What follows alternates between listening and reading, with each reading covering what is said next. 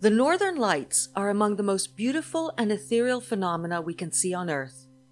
They can appear as shimmering curtains, rays of light, or even a red glow that suffuses the sky. And this year might be one of our best chances to see them. The sun's 11-year cycle of activity is nearing its peak.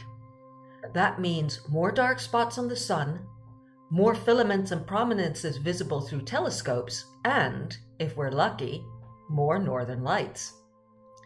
The 11-year cycle is based on the sun's magnetic field, which goes from quiet and orderly to snappy turbulence. In areas where the sun's magnetic field gets all twisted up, the churning of solar gases slows and dark spots, or sunspots, appear. It's most often from these spots that geomagnetic storms arise.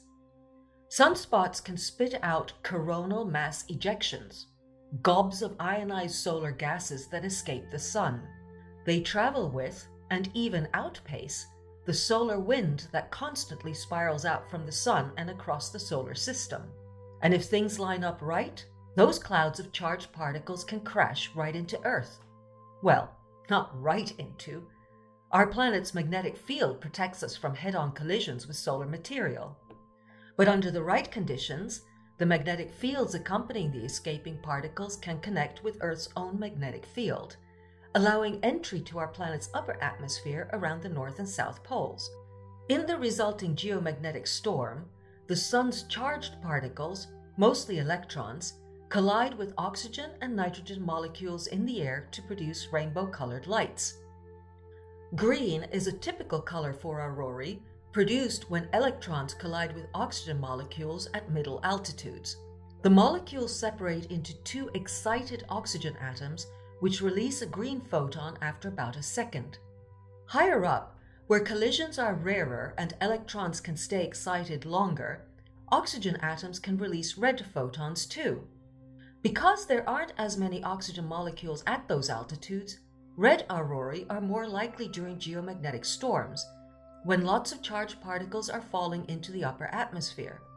Also, because red aurorae come from greater heights, they can be seen from farther away, making red a more likely color on the rare occasions that aurorae make their way south.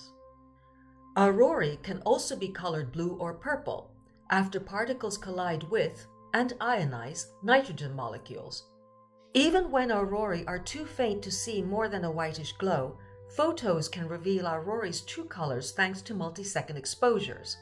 The eye's shutter speed is 1/50th of a second, and the cones in our eyes need a minimum amount of light to perceive color.